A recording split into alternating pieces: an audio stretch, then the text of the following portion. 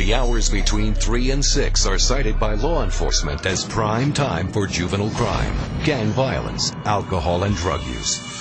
Prop 49 is the after-school initiative. It's the idea of Arnold Schwarzenegger. The goal is to take kids off the streets after school and into a safe, supervised educational environment.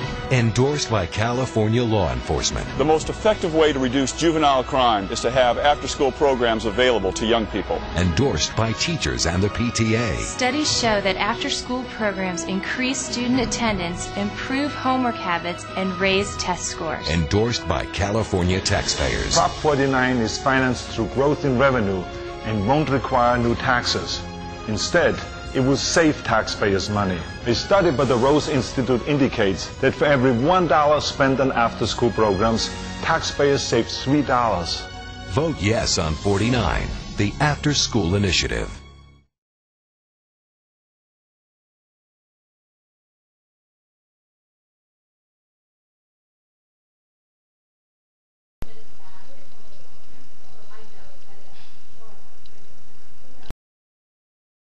Our schools lost $2 billion when the governor broke his promise to repay the money he took from education.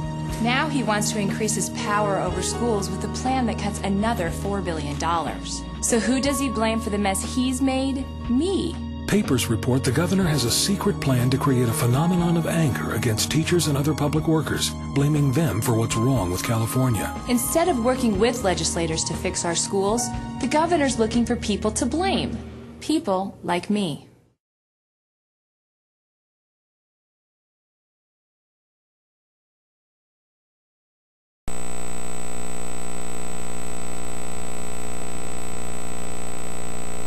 Chris, ever since these charges were first filed in the fall, in October to be exact, Mike Corona defiantly said he would stay on the job, and then he took a self-imposed leave of absence. That was for 60 days. That ended January 7th, and then today, his abrupt resignation.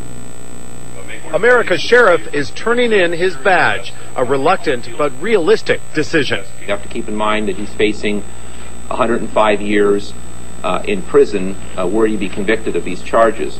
The federal trial set to begin now in June. 52-year-old Mike Corona, along with his wife Deborah, and the woman prosecutors call his longtime mistress, Deborah Hoffman, facing public corruption charges.